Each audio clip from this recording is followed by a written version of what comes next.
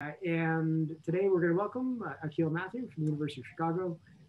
It's great to have him here, even if it's only virtual. But ideally, he's going to be visiting Stanford for a chunk of time this year, but we'll go with the virtual version of it instead.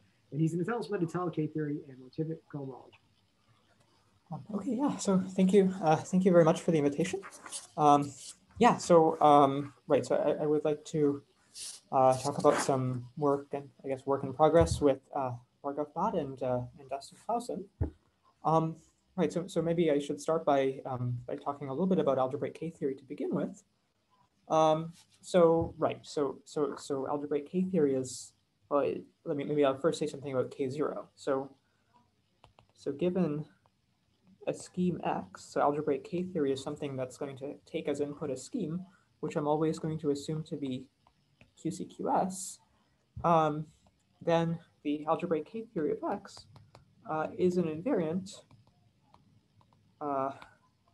which is extracted from perf of X, which is a category of perfect complexes on X. So let me start by defining K0 and saying something about that. So first of all, so this category perf of X is going to can be defined as a collection of, well, there are sort of two ways you can define it. So this is going to be it's going to be a subcategory. Sorry. It's going to be a subcategory of the derived category of quasi-coherent sheaves on X. And it's going to be the subcategory consisting of those objects.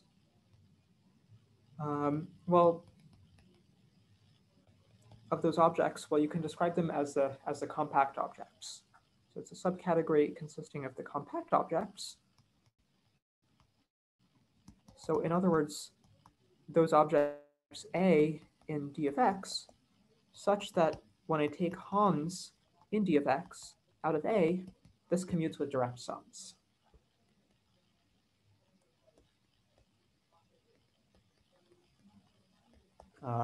So this is the notion of a compact object in the derived category of quasi-coherent sheaves on X. And this picks out a subcategory, which is called a category of perfect complexes. But maybe more concretely, it's an object of the derived category, which locally on X, you can express it as a bounded complex of vector bundles. So an object A in d of x is, d of x, it's derived category, is perfect if, if locally on X, A can be represented as a bounded complex of vector bundles. So in particular, vector bundles are perfect.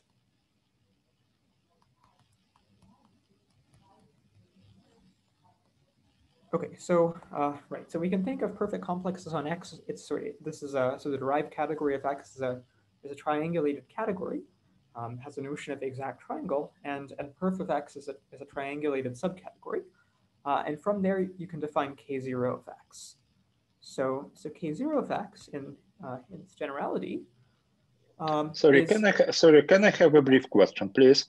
Your derived category is consists of OX modules with quasi-coherent cohomology. Yes. Yeah. Okay.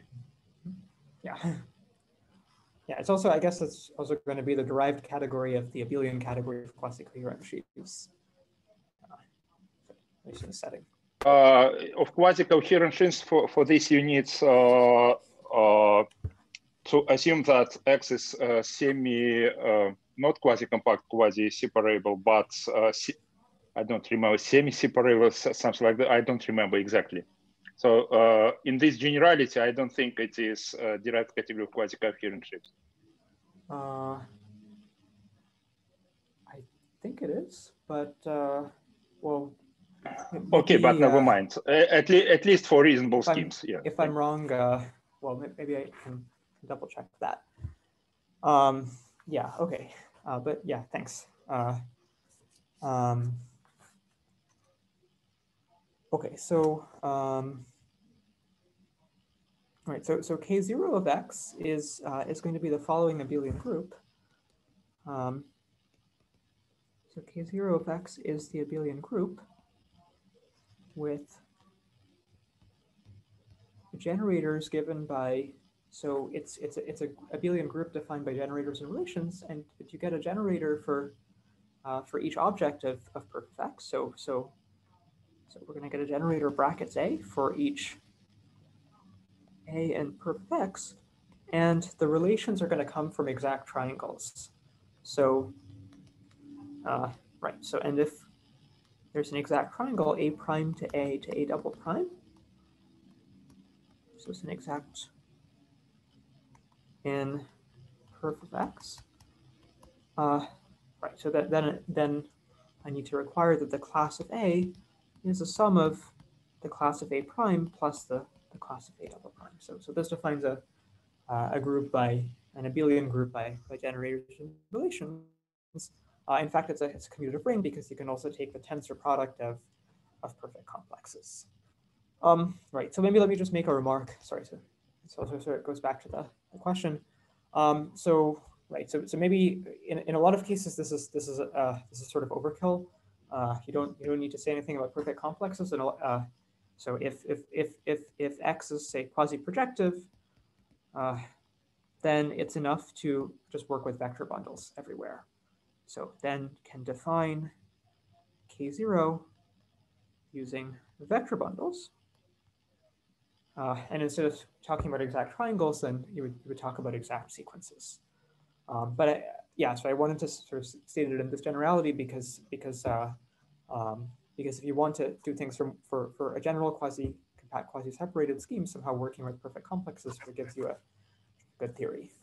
I mean, maybe a more serious reason is that it's actually even if you are only interested in quasi-projective schemes, then there's actually sort of more things that you can do with perfect complexes that you can't do quite as easily with vector bundles, such as pushing them forward. So it's somehow useful to work this way.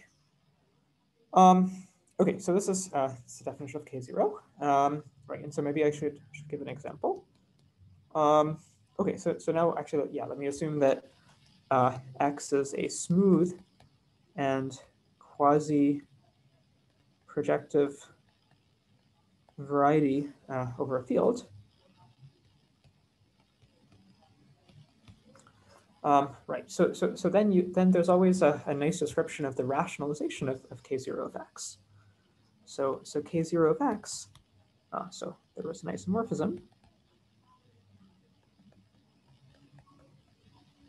That if you rationalize K0 of X, it's isomorphic to the direct. It's isomorphic to the rationalized Chow ring of X. So, sorry, it's isomorphic to the direct sum of the rationalized Chow groups of X, and this is a ring isomorphism using the multiplication on the Chow ring. And so this isomorphism comes from the Chern character. So if you have a vector bundle or more generally a perfect complex, you can define its Chern character in the Chow ring, and that gives you a map. Well, you check that gives you a map on K0, and in fact, it gives you an isomorphism. Right. So in this case, you recover the Chow ring. And right, so I think it's sort of an idea which maybe goes back to Grothendieck, that one reason, sort of one motivation to be interested in K0 is that somehow the definition of the Chow ring, I mean, it takes some work to define the Chow ring. So in this context of, let's say, smooth quasi-projective varieties over a field, and let's say maybe one has to prove something like a moving lemma. If you're multiplying cycles, then maybe you want to sort of move them into general position so you can take their intersection. Well, in any case, it takes some work to define the Chow ring. Moreover, the Chow ring is not necessarily going to be defined if you're in some more general setting than a smooth variety over a field. So if you have a singular variety, for example, well, then you have Chow groups, but they're not necessarily, well, they're not going to form a ring, for example. And in fact, they're not going to be the structure that's relevant here.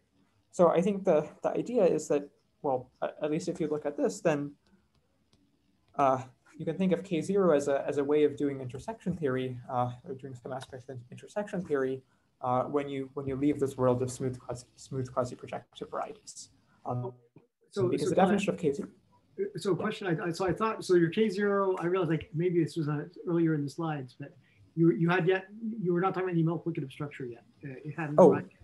Sorry. So I think maybe I said that briefly, but I should. Sorry. Also, right. So right. So K0 of X is a ring under the tensor product. Great. Just the multiplication, that's the issue in that example. That's why you in the smooth quasi-projective. Otherwise, yes, this would be true just for the additive. Right. But sorry. But if I drop, it wouldn't be true. It wouldn't be true for K0. It would be true for the variant of K0 called again often called G-theory, G0, K-theory of coherent sheaves instead of perfect complexes. Right. Okay, yeah, so for example, you don't, a priori one doesn't, so I think already even if you have something which is smooth, but over, say over a Dedekind domain instead of over a field, over the integers, it's not so clear how to define a Chow ring. But you have a K0 somehow completely generally, because you need to be able to define K0, essentially you need to be able to talk about perfect complexes.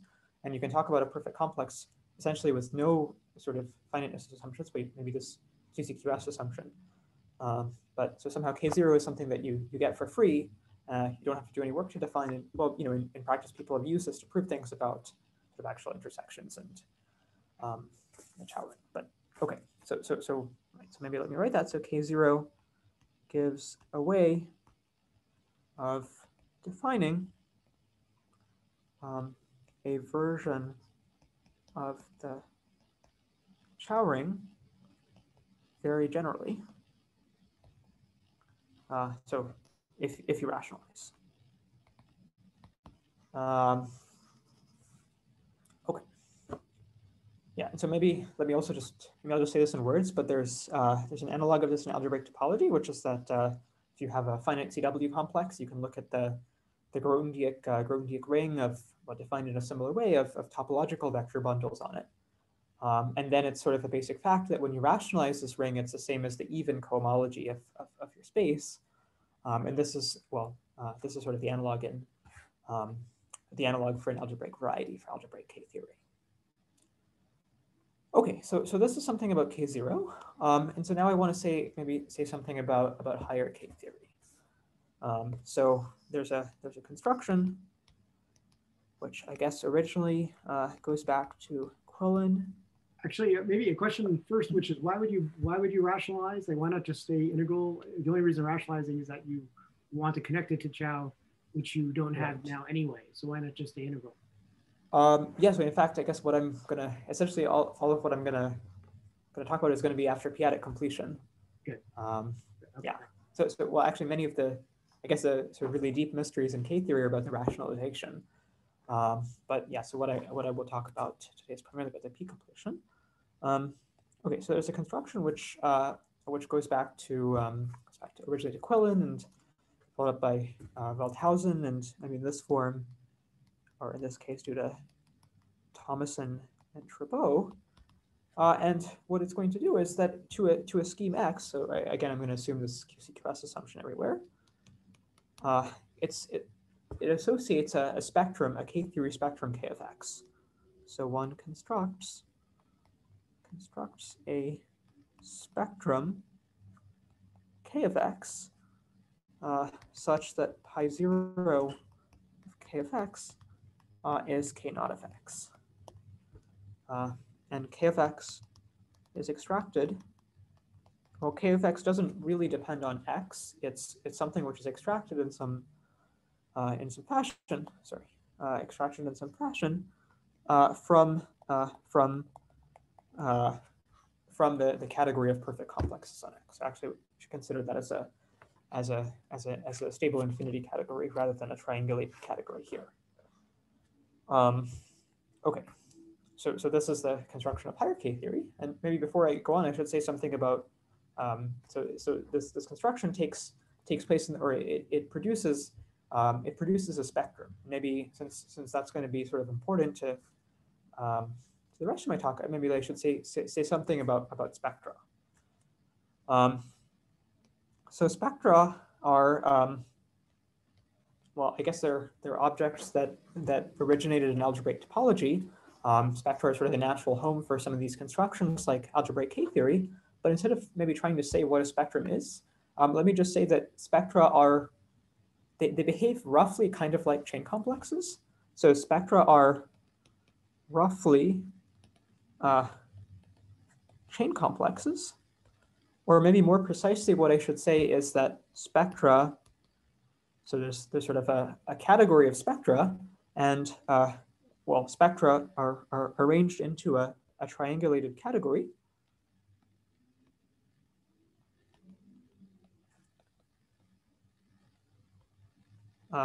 Arranged into a triangulated category, which you can think of as sort of analogous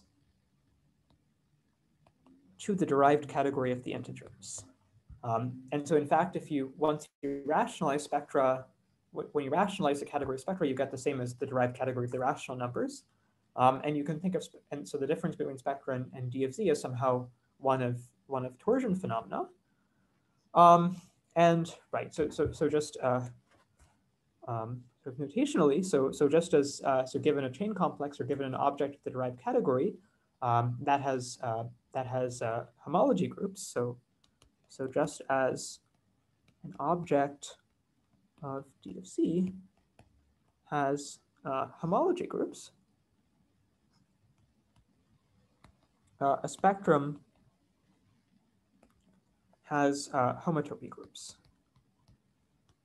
Well, I mean, you can think of them as maps in the category of spectra from the unit object into your object. I mean, that's how you could think of homology groups in D of Z.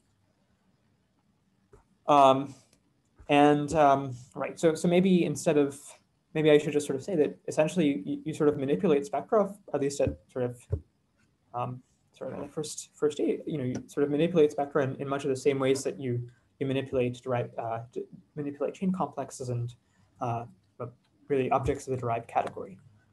On the other hand, there are some features of spectra that don't show up when you think about chain complexes. There are some ways in which spectra behave sort of fundamentally very differently from chain complexes, which sort of lead to a lot of additional phenomena. And some of those will actually maybe come up a little bit later in the talk. But yeah, so maybe to at least a first approximation, they're sort of manipulated the same way as chain complexes. And many constructions sort of in homotopy theory or K-theory are naturally going to produce spectra rather than chain complexes. So Akhil, I feel like I want to ask, there's a bunch of discussion/questions on Discord, and I don't feel like I want to ask, I have a question to ask, but if someone can ask, there are a bunch of related questions. If someone can, I feel like it's worth asking Akhil if someone's willing to do it. Maybe no one is willing to do it. Yeah. No, please. Arnav. I think the question that Ravi's alluding to is, right now you're writing K of X as a single spectrum, but yes, a lot of people are expecting this to vary in X and be some kind of sheaf of spectra over the Zariski side or something. And I think you're going to talk about this, but people are just anticipating what you might want to say in advance. Right. So I mean, sorry. So given an X, one gets a spectrum K of X, and it's going to be functorial in X. So it's going to be functorial in X. So in fact, right. So K of X, as I've sort of been, I should say more explicitly.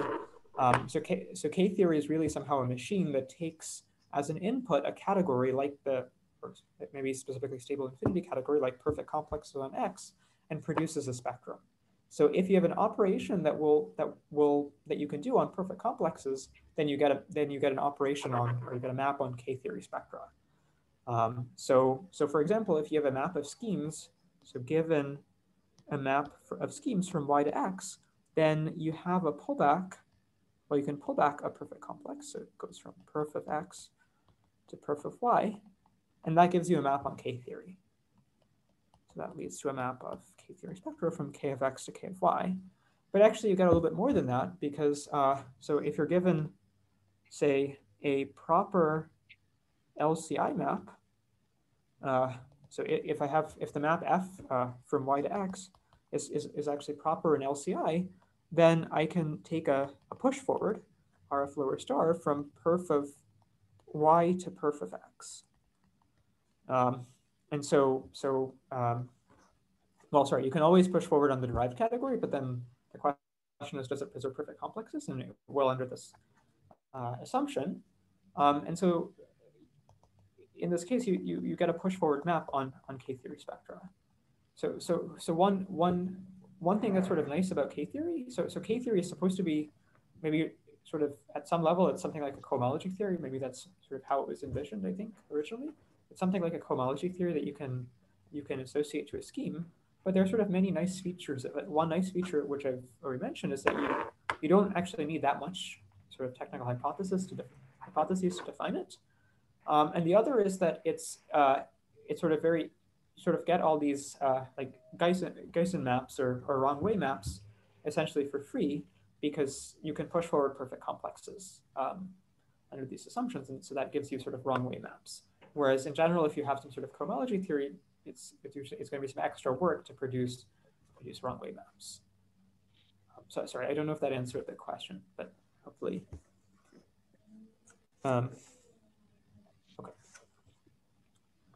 Okay, so right, maybe let me continue. Okay, so now, so next thing I want to do is just state sort of an analog of this result over here. Sorry, so this result star, that K0 when you rationalize is the same as the Chow ring in this context. And so there's sort of an analog of this that shows up when you think about higher K-theory. And so that relies on the following construction, which is due to Bloch construction, which is the construction of higher Chow groups. So this is a construction. So as I said, K-theory is some sort of very general construction, but now I'm going to go back to the setting of a smooth quasi-projective variety. So let X over K be smooth and quasi-projective. So then Bloch defines these complexes of higher Chow groups, or these complexes that compute the higher Chow groups. So so one considers, so for each I greater than or equal to 0, one constructs or one defines a chain complex. So let me denote it z upper I of x, such that in degree n, it's going to be codimension I cycles, codimension I algebraic cycles on x cross delta n, which intersect the faces properly. Oh, sorry, not delta n. Sorry. X cross an, which, and we're going to look at all those codimension I cycles, which are going to intersect the faces properly. So maybe since I'm a little bit behind, since I'm running a little bit behind schedule, let me just say that it's you define a chain complex. Essentially, you define a chain complex by considering algebraic cycles, codimension I cycles on not only on X, but on X cross affine spaces. And then you, well, right, so that defines a bunch of groups, but then you make it into a chain complex by defining a boundary map that's somehow analogous to how you define the boundary map in singular homology.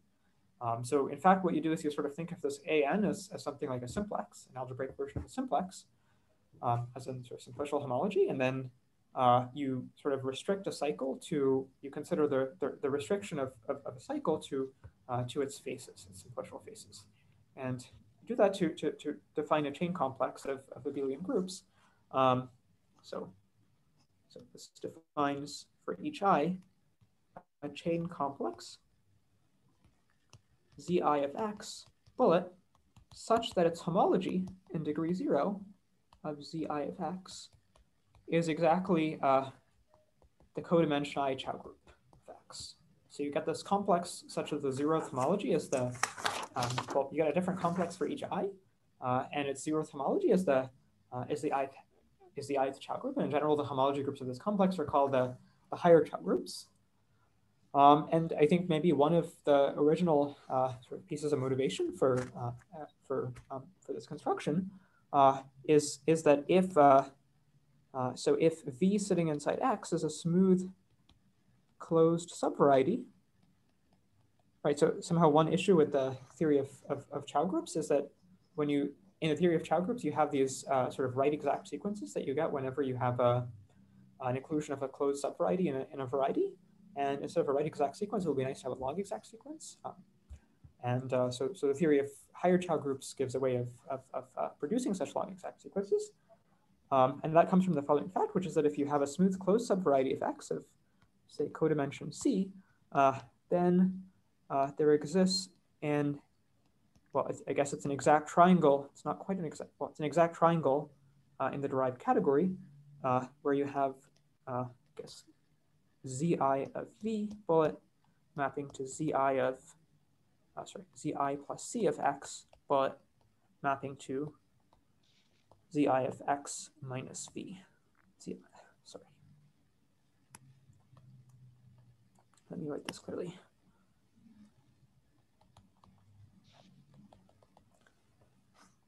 Okay. And so if you look at what happens on H0, you obtain from this precisely the sort of the right exact sequence in Chow groups. So let me just write that. So Chow upper I of V, Chow upper I plus C of X, Chow upper I plus C of X minus V to 0. And you extend that to a long exact sequence. So this is somehow one of the motivations of the theory of higher Chow groups. Okay, so right. So I guess what happens is that the higher Chow groups are somehow going to play the role in higher K-theory that the ordinary Chow groups play in K0. So just as a, I think it's conventional to re-index. So the convention is that then you denote the motivic cohomology of X in weight I, which is denoted by, well, I'm going to denote it as math BB Z of I, motivic cohomology of X. And that's going to be this complex of codimension I cycles on X bullet. But now it's just sort of shifted by minus 2I. For various reasons, I guess there's this shift. And then there's the following theorem. So this is a theorem of Friedlander, Suslin, Levine, and Voevodsky.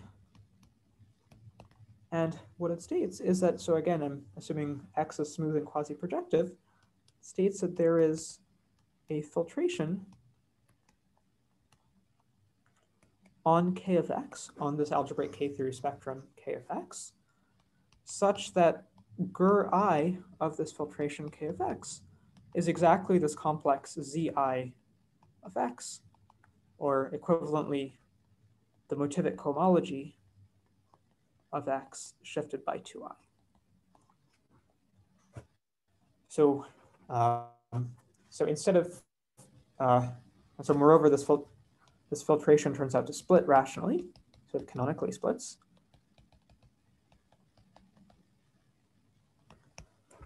And so if you think about what happens to a filtration, right? So if you have a filtered complex, you get a spectral sequence from the cohomology of the associated graded to the homology of the associated graded to the homology of the whole complex. And the analog is true when you have a filtered, so this is, I guess, a filtered spectrum. And so you obtain a spectral sequence from the higher Chow groups or from the motivic cohomology that converges to the higher K groups.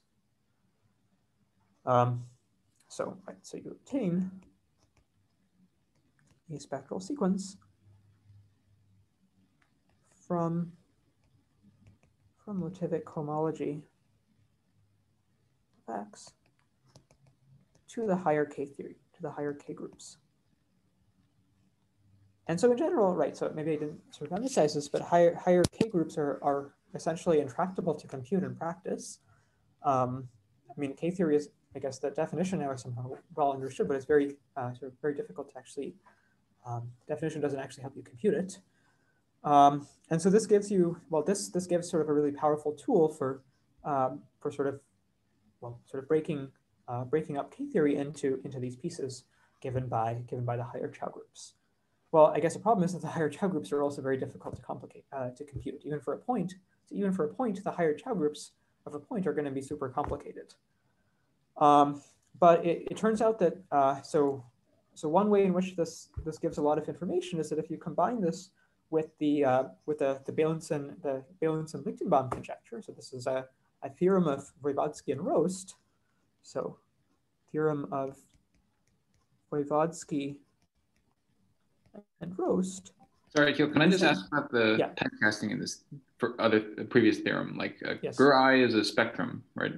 And yeah, up here it's a spectrum, but this is saying in fact it's more than a spectrum. It's actually a chain complex. So every chain complex gives you a spectrum. Okay. Thanks. So every chain complex gives you a spectrum such that the homotopy groups of the spectrum and the homology groups of the complex correspond. Most spectra don't arise that way. But yeah, so up here it's a little bit surprising that so it's a filtration where the associated graded terms are really sort of in the derived category of the integers rather than in spectra. Yeah, thanks for pointing that out. That's a useful point. Okay, so the theorem of Voevodsky and Rost is that so you can describe so the z mod. So if you work with torsion coefficients, you can describe the z mod L, the motivic cohomology of X with mod L coefficients as well as essentially some sort of truncations of the Etale cohomology of X.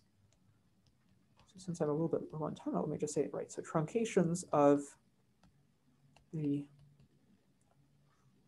Etale cohomology, the mod L Etale cohomology of X. So so maybe let me just sort of say an example of this rather than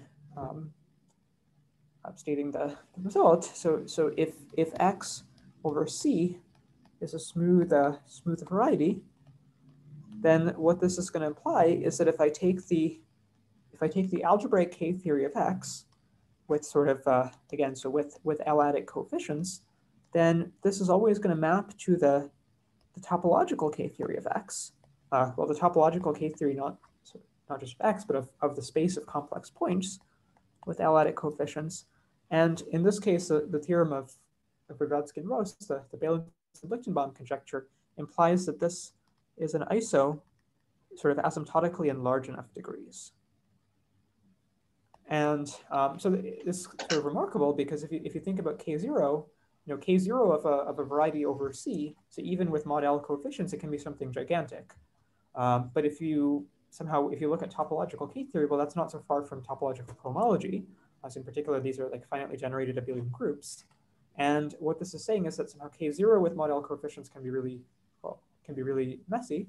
But when you sort of go into high enough degrees, it becomes sort of purely topological. It doesn't really depend on the structure as an algebraic variety. Akhil, sorry, sorry to have interrupted you. Do I clearly remember that L must be invertible in X? Yes, sorry. So I should say so for the theorem of Voevodsky and Rost, I should say that, yeah, thank you. L is not equal to the characteristic. So in fact, there is an analog of this when L is a characteristic. So I should say that when L is equal to the characteristic, there is an analog. So it's not quite going to be the Etale cohomology, but it's going to be something else, or it's not going to be it's not going to be mod P Etale cohomology, but there is an analog. I guess these logarithmic Durand-Witt sheaves. So there's an analog due to, let me just say that there's an analog that one can compute. It's due to, I guess in this case, due to Geisser and Levine. Yeah. But thanks, that's a good point. Okay, so, so maybe somehow the sort of motivating question or a motivating question that I don't know if this question has sort of actually appeared in the literature. Well, let me first write the question. So the question is there an analog?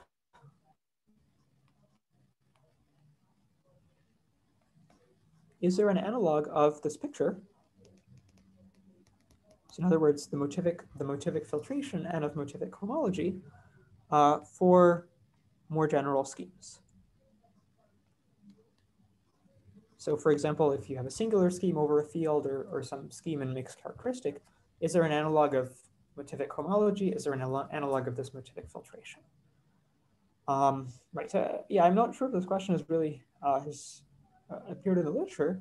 I think it's kind of interesting. So one reason I think it's kind of interesting is that, so there certainly, right, so somehow I mentioned that the definition of K-theory is somehow so general, but these definitions, for example, the definition of higher Chow groups, it really is using, it's not going to work sort of completely generally. And in particular, the construction of this filtration is not going to work completely generally. So maybe let me just point out a couple of issues. Right, so so one issue is that algebraic cycles, right, so one issue is that algebraic cycles in general are going to be something that's nil invariant. They're not going to see nilpotent information.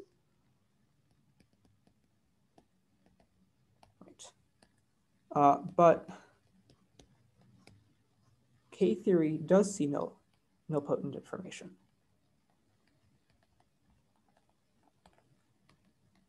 And so in fact, there's a lot of, I mean, there's a sort of a significant literature on like computing lots of examples of K-theory of rings. Well, in general, it's kind of hard. It's very difficult, as I mentioned, to compute K-theory. But there are many cases where you can do it, and there's a significant literature of actually computing lots of examples of the K-theory of rings that have certain types of singularities, often lots of nilpotents. And one could ask if there's an analog of like a filtration and spectral sequence and so forth. So Neil, yeah. A question from chat.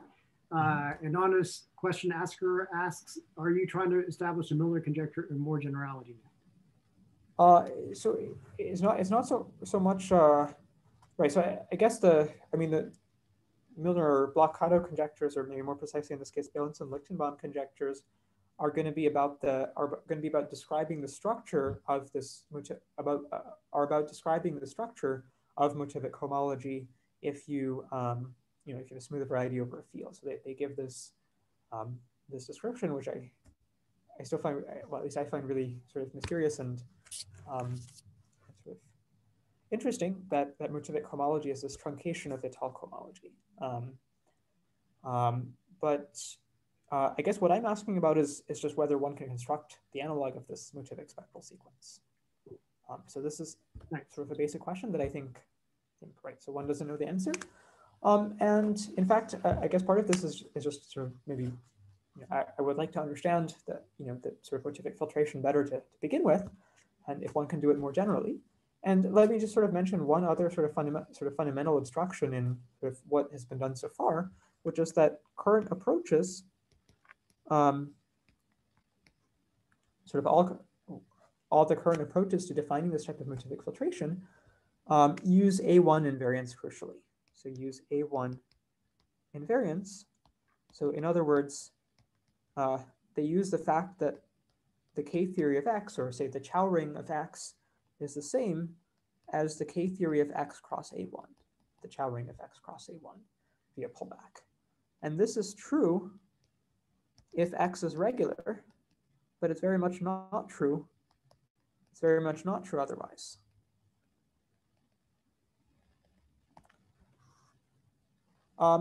And then even if you are in the regular case, I think already one doesn't quite have the construction and this generality of, say, you're smooth over the integers rather than a field. I mean, maybe the theory will, or existing methods can advance to sort of do that, but I think to get to singular schemes somehow really need something different. Okay. So I guess what I want to talk about in the remaining time, maybe very briefly, is to so the idea is that that one can do this. So at least my sense is that probably this could be quite sort of a difficult question, but at least one can do this for Etale K-theory rather than K-theory.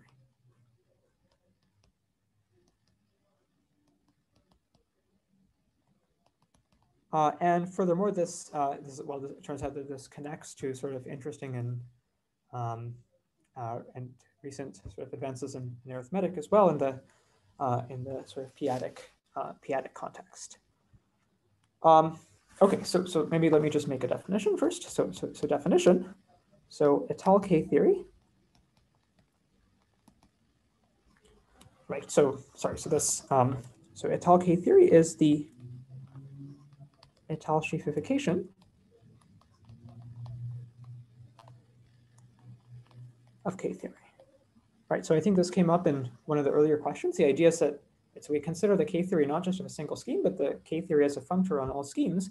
And well, you can ask sort of what general properties does such a functor satisfy?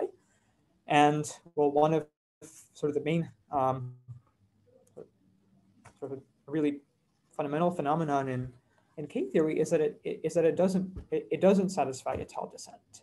It satisfies something weaker. It satisfies Misnevich descent, but it doesn't satisfy Etale descent. I guess one can formulate the notion. So you can think of K-theory as it's a pre-sheaf of with values in spectra on the category of schemes, and there's a notion for that to be an Etale sheaf. Well, just as there's a notion of a pre-sheaf of abelian groups to be a sheaf, there's a notion for spectra, and so K-theory is not an Etale sheaf, but you can form sort of the minimal approximation, universal approximation that is an Etale sheaf, and that's called Etale K-theory. So how much is, this seems like a strange, potentially strange notion. Like how much is lost in, how much is lost and gained by? Right. That's a vague question, I know. Right. So how much is lost and gained? Well, I guess there's the following, well, sort of I think one of sort of the central themes in K-theory for a while was the Quillen-Lichtenbaum conjecture, which was sort of we say the less precise version of the Beilinson-Lichtenbaum conjecture, which is that what happens is that you lose stuff that happens in low degrees.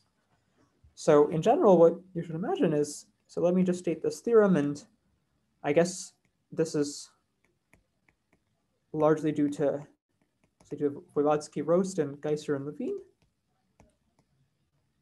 And let me, yeah. So if X is a scheme, QCQS scheme with reasonable finiteness assumptions. So essentially that's going to mean, for example, we're going to want to assume finite cohomological dimension, finite curl dimension, finite Etale cohomological dimension. We're going to need to assume a little bit more the characteristic P. Something a little on time, maybe let me keep going. So then the statement is that the map from the K-theory to the Etale K-theory of X is an iso in large degrees, in large enough degrees. And so this was, I think, originally the idea of the Quillen-Lichtenbaum conjecture that the difference between K-theory and Etale K-theory should sort of only happen in high enough degrees. And since I'm sort of glossing over this, maybe let me just say that maybe a reference where this is sort of worked out in a lot of detail is my joint paper with Dustin Clausen, titled Hyperdescent in Etale K-theory, where we work out some of these dimension bounds and so forth. Okay. So that's something about Etale K-theory, and maybe let me make some sort of remarks about what this construction is doing. So the idea is that it's when you compare it to K-theory, is that it's making sort of the low degree information simpler. So another thing I should say is that, right, so that this is, again, the sort of difference is really one of torsion. So the map from K-theory to Etale K-theory is a rational isomorphism.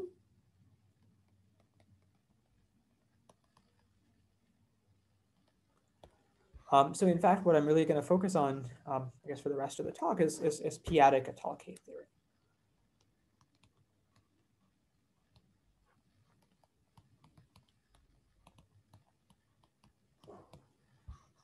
Okay, so let me try to say something about p-adic Etale K-theory. And I only have 10 minutes left, so. Okay, so let me let me try to say something about what p-adic Etale K-theory looks like. And let me say something about where these filtrations come from. Okay, so I think so there are essentially two. It sort of splits into two cases. When we think about p-adic Etale K-theory, the two cases are essentially, the case one is when you work with schemes on which P is invertible, and case two is when you work with P-complete things. So case one is schemes over Z adjoin 1 over P. And this is something that was first, I think, first really considered by Thomason.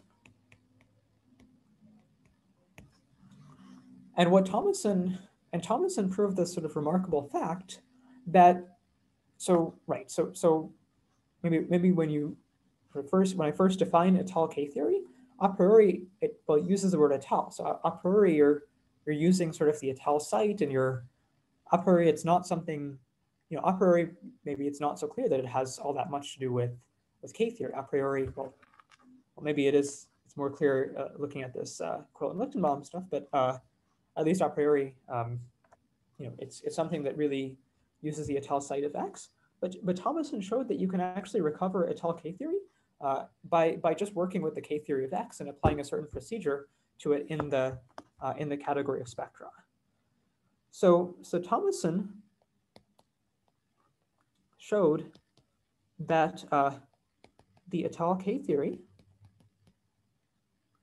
of X, so let's call it the p-adic Etale K-theory of X, p-adic coefficients, agrees in non-negative degrees, so not just in asymptotically high degrees, but in non-negative degrees, and essentially with no assumptions.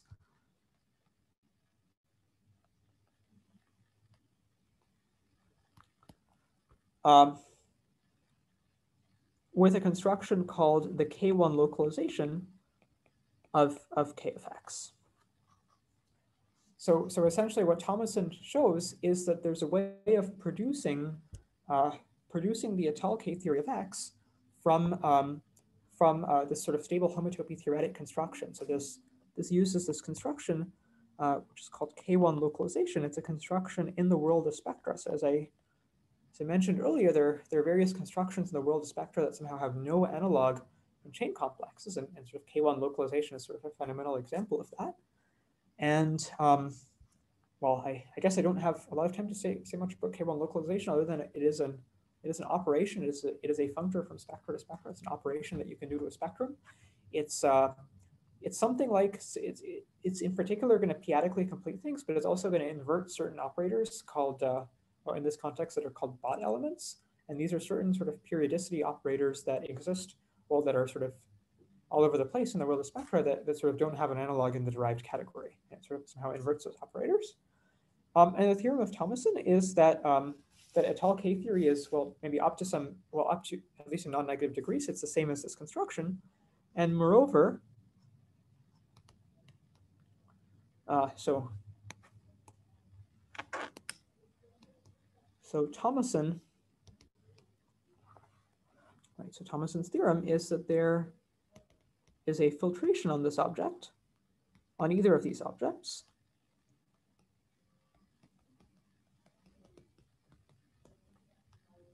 or LK1 of K of X, such that the associated graded GER I is given by the Etale cohomology of X with ZP of I coefficients, and then shifted by 2i.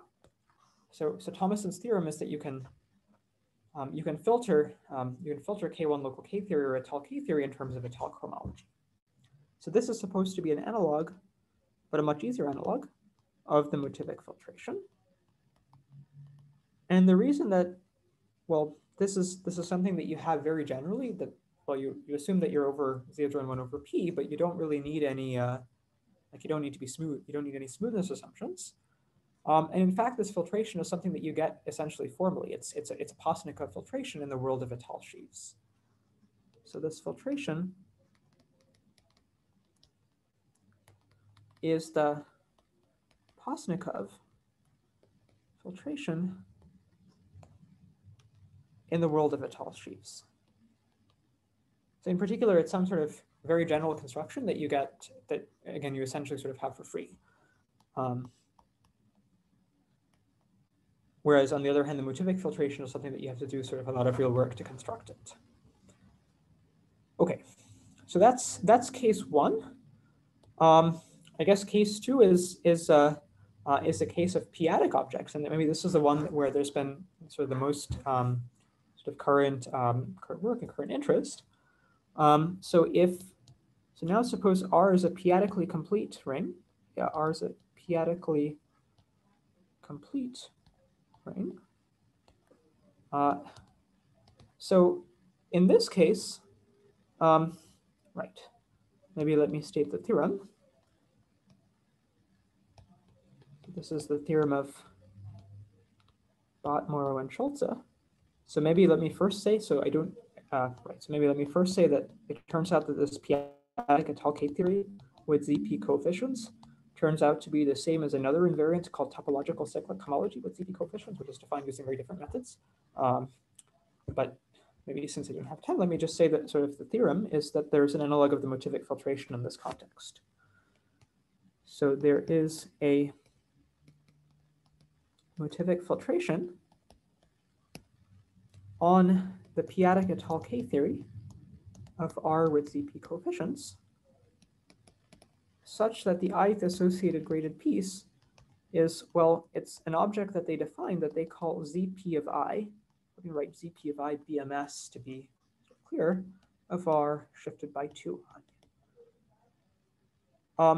Right, and so here the ZP of I, well, they're an object that you can define sort of in various ways, but you can also, in particular, right, so I guess you can define the filtration, they construct the filtration, you can define it to be the associated graded, but you can also define these ZP of I BMS sort of purely algebraically as sort of filtered sort of Frobenius eigenspaces on prismatic cohomology. And right, so in fact, well, in fact, I think maybe originally the original construction of prismatic cohomology, so I mean, in the case of schemes over OC, so one sort of current reason of sort of significant, great current interest in these types of motivic filtrations is that the original construction of prismatic cohomology in the case of schemes over OC was actually done by using, well, not quite this object Etale K-theory or TC, but using some variant of this object, some variant that's used to build TC. And what you can define the filtration, they construct the filtration using sort of similar, very general techniques, essentially a Postnikov filtration, and then they sort of just take the associated gradients and then they get these these new objects in arithmetic geometry. Okay, but so they construct sort of an analog of in particular, they construct sort of an analog of the motivic filtration in this context. And again, maybe right. So maybe what I should say is that so this is a construction which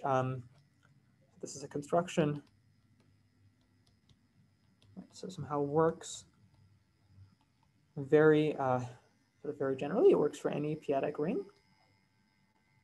There's sort of no assumption on the singularities.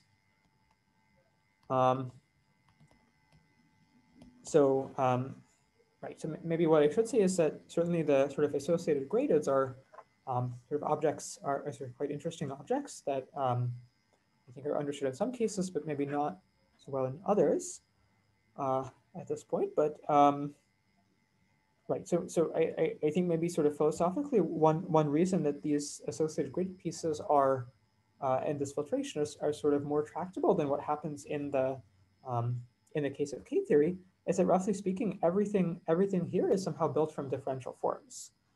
So roughly one of the reasons that the Bhatt-Morrow-Scholze construction is sort of works very generally is that, well, the definition of the motivic filtration sort of really relies on working with algebraic cycles. And algebraic cycles are, well, in general, very difficult, and in particular, maybe they don't quite work as well if you're over singular bases. But here, everything is built from differential forms, and there's a very good theory of differential forms that works with arbitrary singularities, namely the theory of the cotangent complex, and sort of that lets them define these objects. So I'm just about out of time, so maybe I should just sort of very briefly indicate sort of what we do, or what we do in this work in progress. So, so I guess the first thing that we do is that we sort of glue these two constructions. We glue the construction of Thomason and Bhatt-Morrow-Scholze. So what we do is we construct a filtration sort of a quote unquote motivic filtration on the Etale K-theory, p-adic Etale K-theory of a QCQS scheme. Such that, well, first of all, it agrees with the previous constructions.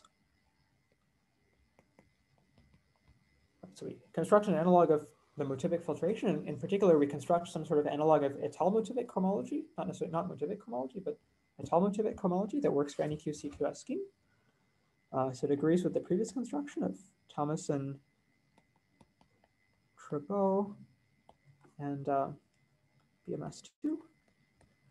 And so that's somehow one has to check some compatibility. And then the other thing, well, maybe is sort of the more difficult part is that if X is smooth over Z, well, it's smooth over Z, or maybe more generally a Dedekind or a DVR with perfect residue field.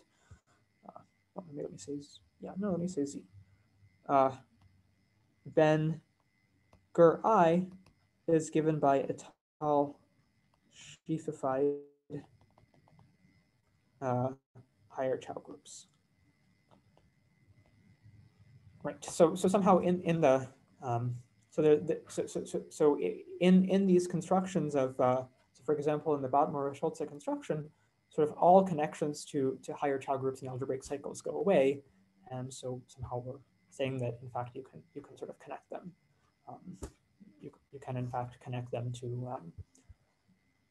higher Chow groups. So yeah, so you can define. So anyway, the upshot is that you can define sort of a version of the motivic filtration on Etale K-theory. So with p-adic coefficients, it should be possible to do it integrally if one checks some compatibilities. Yeah, so I think that's all I have. So thank you for your attention. Great, thanks. We can all